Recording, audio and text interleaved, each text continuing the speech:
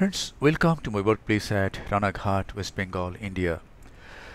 This is a totally unedited phacoemulsification of a hard cataract. Nuclear sclerosis in this case is about grade 5. A paracentesis has been done at 9 o'clock, an air bubble has been injected, and now trypan blue dye is applied over the anterior capsule. Little bit of adrenaline has been used in this case. It may help in maintaining the dilatation of the pupil.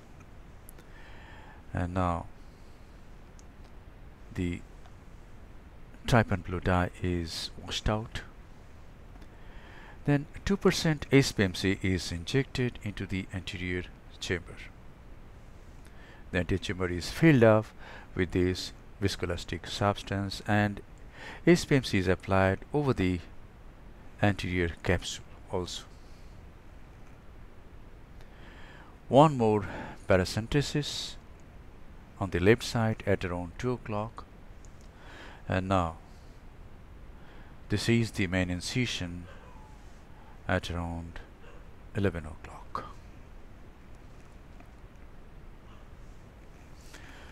Now capsulorhexis is to be done.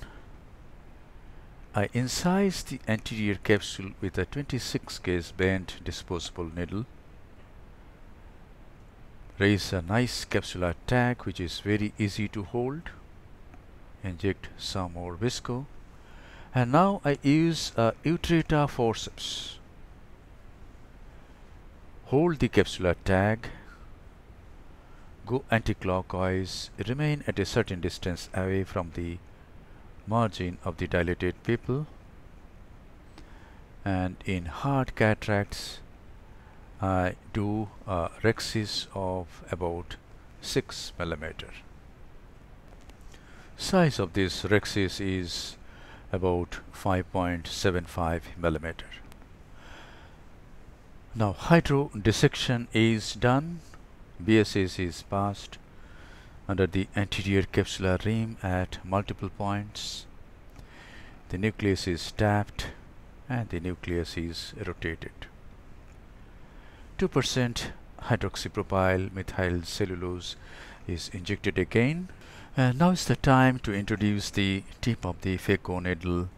And in this case, since this is a hard cataract, I want to rotate the sleeve and expose the titanium tip a little more than the routine cases. My aim is to deliver more ultrasonic energy into the substance of the nucleus. I go bevel down, aspirate some superficial cortical lens matter, and then I rotate the handpiece, make the bevel up, and now I'm going to do what I call submarine job. Push the nucleus little down, bury the tip completely into the substance of the nucleus, go through the nucleus towards the opposite equator, cross the center, and as I reach between the center and the opposite equator, I use the chopper to divide the nucleus into 2 heminuclei. It is a nice crack, but the 2 heminuclei are not completely separated. So I rotate 180 degree and divide the 2 heminuclei, separate the 2 heminuclei completely. And now each heminucleus is subdivided into 2 large fragments. Again, the tip goes through the substance of the nucleus, and as it reaches between the center and the opposite equator, the chopper is used. Here it is. The tip goes through the heminucleus. Here it stops, and now the chopper is used. And now I'm going to emulsify this heminucleus.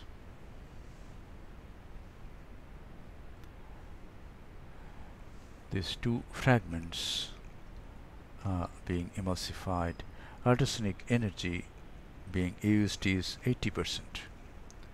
Flow rate is 45 ml per minute. Vacuum is 450 millimeter of mercury. And the machine being used is Pharos from Otley, Switzerland. And now at this time I find that these two fragments are joined to each other. I come out, inject some visco, it will protect the corneal endothelium, and my aim is to separate these two pieces completely. It can be done in several ways. Here I am going to use this technique. Tilt it, place the Sinski hook from behind, use the chopper from above, and the two pieces get separated. And now I decrease the exposed part of the Phaconeedle, rotating the sleeve, and go again into the anterior chamber. Bevel down, rotate, make it bevel up, and now I start emulsifying these large triangular pieces starting from its apex.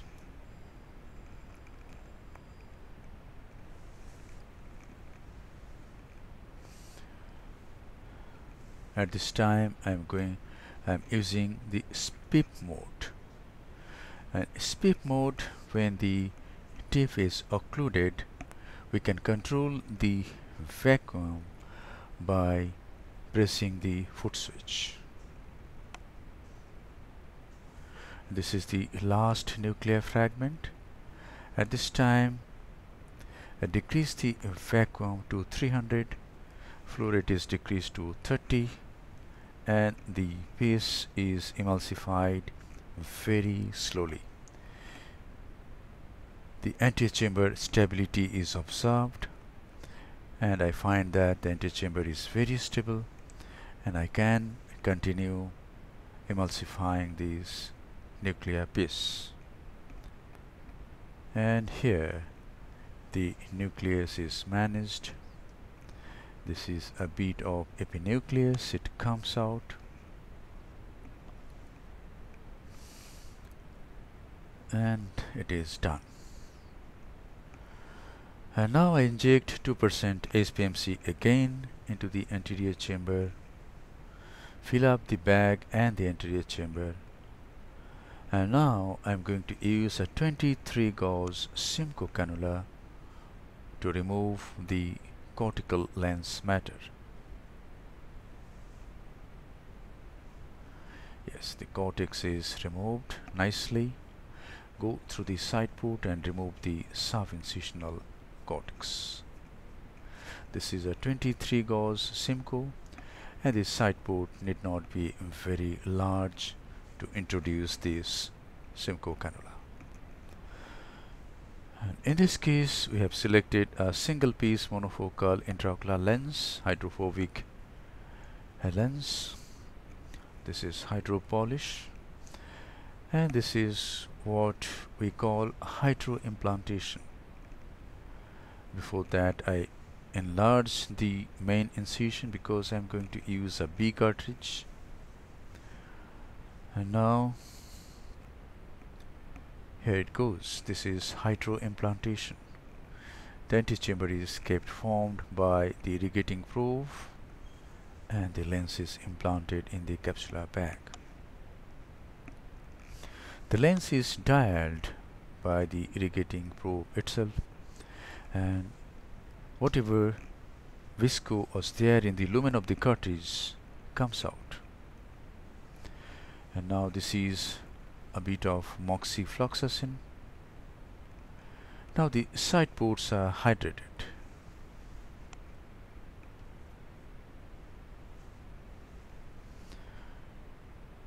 The corneal stroma on either side of these stab wounds are hydrated, and these stab wounds get closed.